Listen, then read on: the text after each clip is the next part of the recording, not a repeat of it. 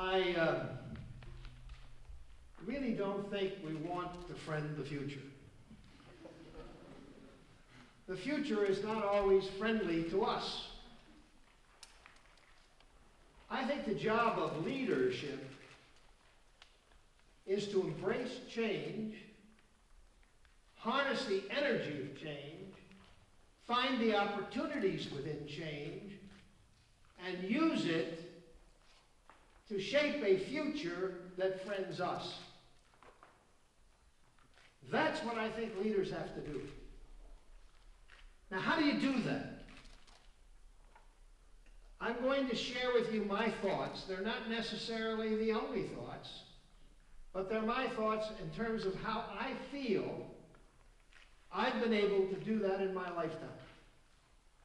And I hope that my thoughts are useful to you, either in sharing what I've learned that works for me and may it work for you, or in provoking you to think about something else that will work better for you. There are three words that will incorporate everything I'm going to talk about tonight. One is humility. Two is adaptability. Three is stability. Now let me tell you a story about humility, and let me tell you why I want to tell you this story. Everybody here is a leader. And all of you are going to have responsibility in one role or another as you go forward to make a better world. You will not be able to succeed without leadership that involves leading other people. You will manage money, you will manage things, you will manage processes, but you must learn to lead people. And humility is a critical component of being able to do that, in my life experience. Now let me tell you that in 1953, I was between my sophomore and junior year at Dartmouth College. And in that summer, I met my wife-to-be of 57 years. I met her and I said, I'm going to marry that woman. And she was a senior in high school. And I was going to be a junior in college. So I said, I better get back to Columbus, Ohio, and protect my interest. So I transferred to Ohio State University, and a year later we got married when she graduated high school. Now, I went to work in what was then a small, emerging family business that my mother and father had started. I was there for 2 years. My father called me into his office. He says, Gordy, you're almost hopeless. 2 more years at Dartmouth may have ruined you forever. You think you know everything, you don't know anything. You've been here for 2 years, you haven't asked me a single question. How can I help you learn if you don't admit that you don't know? So if you're so good, I've decided to send you to New York and start a new division for this company. I said, gee, that's great. Went home, told my wife she loves New York. She says, wonderful. I put together a business plan. I submitted it to my father. He approved it right away. I told him we were going to do $250,000 in sales in the first year, and we were going to break even. Now, we were a small company. Our total profit was $150,000 in 1958 when this was going on. So, after about 9 months, I realized I'm going to blow this plan out of the water. We're not going to do 250. We'll be lucky if we do 100. We're not going to break even. We're probably going to lose $50,000 to $75,000. I went back home in Columbus to see my father. I said, Dad, this is what I think is going to happen. What did I do wrong, and how do we fix it?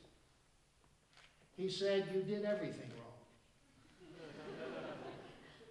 And here's what you need to do in order to fix it." Now, he knew when he approved that plan that it would never work. To his eternal credit, he let me walk the plank into the shark-infested waters in the hope that I'd survive, but in the belief that if I didn't, I would be worthless anyway.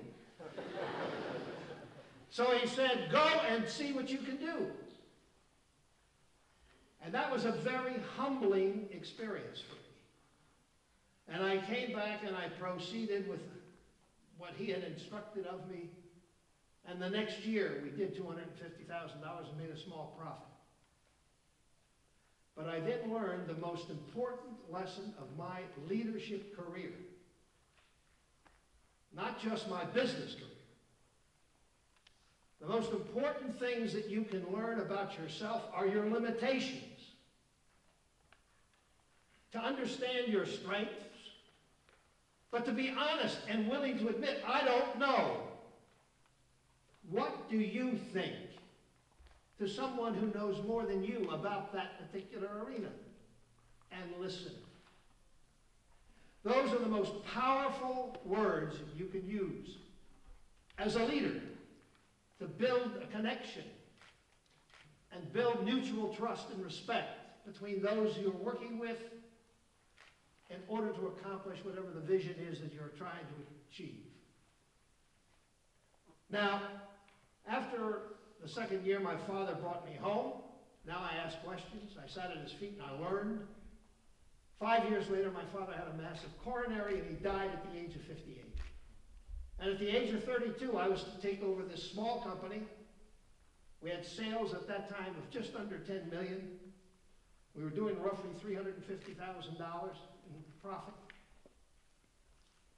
And I knew that I wasn't my father. I knew I wasn't ready. I knew I needed help. And I started to think out, what could I do and who could help me? And I decided that what we really needed to do was not find a leader to replace my father, but to build a culture that incorporated the values that he and I both shared about dealing with people, and to have the values inculcated in the way we dealt with people. We found a man by the name of Dr. Rensis Lickert, the Institute of Social Research that he had founded in Ann Arbor, Michigan. He had a theory. It was unproven. He needed a beta site. We had a need. We were ready to take a risk on his theory, which made sense to me, and become his beta site. The theory was very simple. He believed that most people, most of the time, would return trust with trust. He believed most people, most of the time, wanted to do the job right. He believed that most people, once trained to do their job, were in a better position to figure out how to do it differently and better than anybody else, if you only asked them and empowered them. And he created a system around small teams of 10 to 12 people each team assembling a finished product. Each team member having the right to stop production to fix a quality problem, or to stop production to suggest a way to improve cost and drive it down. The system was phenomenally successful. We increased output per man hour by 40%, 40%. Our quality went up, our turnover went down, and we had a globally competitive advantage against the world. In a high labor intensive business that was extraordinarily competitive globally. We kept that advantage for a while, and then we realized that people are people. And we moved it through all of our factories in the United States, in Mexico, and then I never wanted to own a factory in China. Never. But in China, we had a factory that was totally dedicated to our supply, and the owner of that factory had made a bad real estate investment in America and went broke. We desperately needed his production And either the plant was going to close or we had to take it over, so we took it over. Now, I went into China, and I visited this plant for the first time, and I did what I did in all the plants that we owned. First thing I did is go to the restrooms. I can tell everything I need to know about how that management deals with people by going to the restrooms. These were the worst restrooms I'd ever seen in my life. I took the plant manager aside and I said to him, Mr. Wu, I want you to buy all new fixtures for this restroom. I want you to build all new stalls, paint it, and I want it to be maintained spotlessly clean. I want it when I come next that I would willingly use it. He said, Mr. Zacks, that's impossible. I said, Mr. Wu, I'm not telling you how to do it, but I am telling you if I come here the next time and it's not done, you don't have a job. Do you understand? Now I told him I wanted to walk the factory and shake hands with people and introduce myself. He says, they won't look at you. They'll be intimidated. Walked, after 15 people, they all got up, shook my hand, looked me in the eye, ni hao, ni hao, ni hao. Then I said, we have a factory meeting. What do we do at the factory meeting? I tell them what we want to accomplish. And they ask questions of me. What did I want to accomplish in China? I told them, we want to become the #1 needle factory in China. Now we have questions in that. First question, Mr. Zacks, you know we come from northern China. We live in dormitories that you provide for 11 months a year. Then we go back for 1 month for Chinese New Year's. Mr. Zacks, we have no hot water in the showers. How long have you not had hot water? 2 years. Mr. Wu, how much would it cost? How long would it take? We'll have showers for you with hot water in 3 months. Everybody applauded. Mr. Zacks, you want to be #1 needle factory in China. In the summer, it's very hot in Shenzhen. And we don't have fans that work. And we haven't had them for a year. Same routine, you will have fans in one week. Then I leave, thank everybody, come back in a year for my annual visit. Restrooms, spotlessly clean. I walk the floor, everybody's friendly, smiling, talking. Have the plant meeting, have questions. Here are the questions. Mr. Zacks, you want to be #1 needle factory in China. You supply cut component parts from Mexico. You pack them this way. If you pack them this way, we could more readily take them from the box and improve our efficiency and reduce cost. Mr. Zacks, second question. You want to be #1 needle factory in China. Why do you cut in this manner? If you would cut in this manner, you could get 1 more piece out of each yard of material and reduce your cost. Every question was about reducing, or every comment was about reducing cost or improving quality. And I walked out of that factory and I realized that humility matters. Being respectful and being understanding of the dignity of other people matters. Giving people an opportunity to contribute with their brain, not just their hands, matters. And you can unleash the latent human potential of caring people working together to accomplish the objective of whatever the enterprise is you're trying to lead. In summary, I have 3 messages for you. In our company, to survive throughout this period of 45 years, we have faced a tsunami of external change. We've had to change our entire business model. And we've had to do things that have been very painful in the doing. But we have not only survived in a globally interdependent economy, we have thrived. Our sales have increased roughly 30 times. Our profit has increased roughly 50 times. And while we adapted to all of this change, ultimately closing all of our manufacturing, and we had 3,500 people employed in North America. Today we have 120. But the company is a vital and surviving company, providing good jobs for a lot of people who support us and supply us. And when I look at that, and I say, what made the difference? We were adaptable, we were flexible, we were nimble, we responded to change, embraced it, and made change work for us.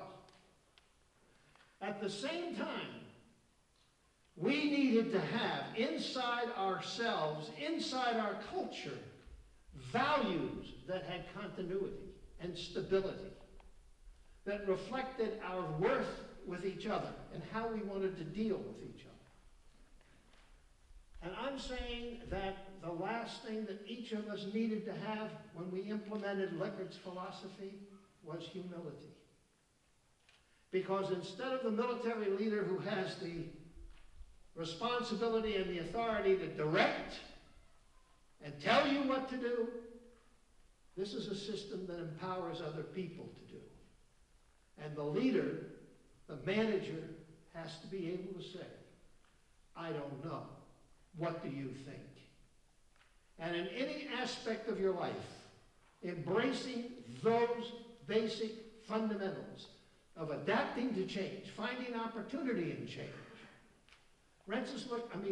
Peter Drucker once said that of the 10 deadliest sins in business, the worst one was feeding your problem and starving your opportunity.